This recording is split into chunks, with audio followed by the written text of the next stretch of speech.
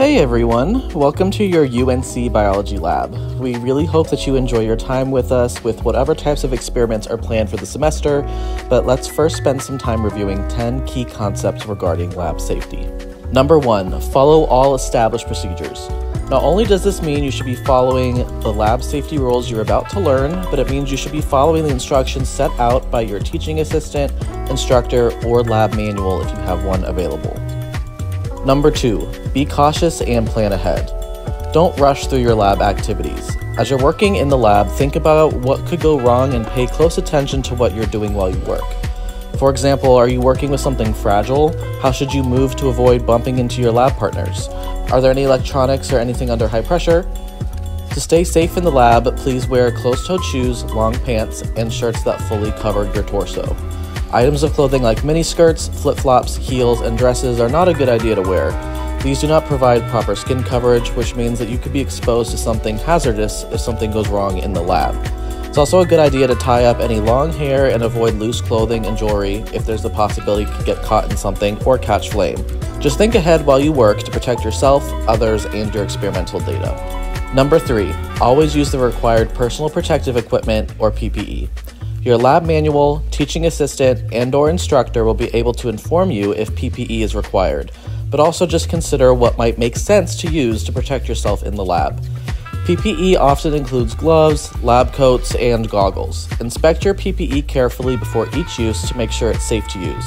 Replace any worn PPE since it can't provide adequate protection. When wearing gloves, make sure you pick a good size for you. The gloves should be form-fitting, not too loose, but also not too tight that they restrict your movement. Number 4, make sure any containers you use are properly labeled and any other chemicals are stored in appropriate containers. Although your teaching assistant and/or instructor will help with this, please be smart. Don't use chemicals that are not contained or labeled properly, as they could be dangerous or misidentified, which can lead to various consequences.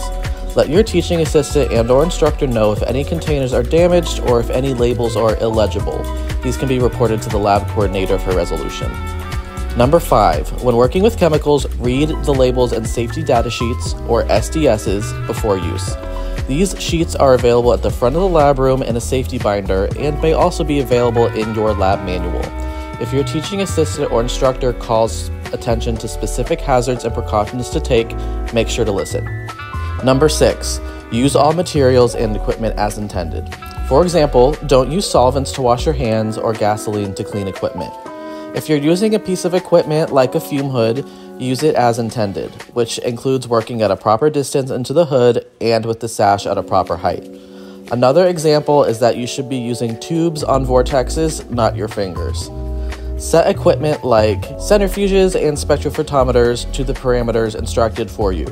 For any questions on using materials and equipment, ask your teaching assistant and/or instructor. Number 7, never eat or drink while handling hazardous materials. Also be careful of using cosmetics or handling contact lenses, as this is another way chemicals could get into your body. There are labeled benches and shelves outside the lab spaces to store your food and drink while you work. Number 8, keep yourselves and the work area clean. After handling any hazardous material, even if you wore gloves, wash your hands thoroughly with soap and water. Clean your benches off at the end of lab to avoid contamination. Your teaching assistant and/or instructor may provide you with a chemical bench cleaner. If not, please still pick up after yourselves to ready the bench space for the next group of students. Part of keeping the space clean involves throwing away your waste. Glass waste, like broken bottles and glass pipettes, should go into the cardboard glass waste container. Since paper towels and gloves are not glass waste, these should not go in the container. Materials contaminated with untreated biological fluids or biohazards like bacteria should be disposed of in the red biohazard bins. If your PPE is contaminated, it should also go in the biohazard bin. However, any uncontaminated gloves, paper towels, or other trash should just go into the normal waste stream. Sharps like needles, razor blades, and scalpel blades should be disposed of into red sharps containers. Note that if you're using something sharp like a needle, please don't recap it. This introduces another point where you could poke or injure yourself. The waste can just go directly into the sharps container. Number 9, keep paths clear. This includes keeping emergency eye wash and shower stations clean, not blocking doorways, and providing open pathways to exits in the event that they need to be used. Number 10, Learn about emergency procedures and equipment. Understanding emergency procedures means knowing evacuation procedures, emergency reporting procedures, and how to deal with fires or spills. Make sure your Alert Carolina information is up to date so you can view and respond to any alerts. Know where to locate the nearest fire extinguisher and fire pull alarm in case they are needed.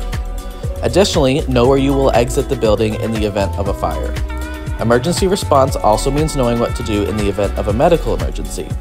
In the event that you are overcome by chemicals, you may need to utilize a safety shower or eye wash station. These are meant to wash off chemicals from your skin or out of your eyes if you are exposed. To use the eye wash, squeeze the handle to activate it and remain under the eye wash with your eyes open for 15 minutes to flush chemicals from the eyes. This may require the assistance of a buddy to keep your eyes open for that period of time. To use the safety shower, pull on the handle and remain under the shower for 15 minutes to wash away chemicals from the skin. This requires you to strip off all of your contaminated clothing. Please don't be modest. A buddy can also assist you by holding up your lab coat or a towel for added privacy. If you're injured, feel faint, or experience other symptoms during the lab, please let your teaching assistant and/or instructor know right away. Depending on the severity of the incident, this may require the assistance of 911. Any sort of incidents need to be communicated and documented appropriately. Those were our 10 key concepts regarding safety in our biology laboratories. Remember to follow any additional safety instructions given to you based on the activities in your lab. Please use the contact information provided for any questions and make sure to have fun.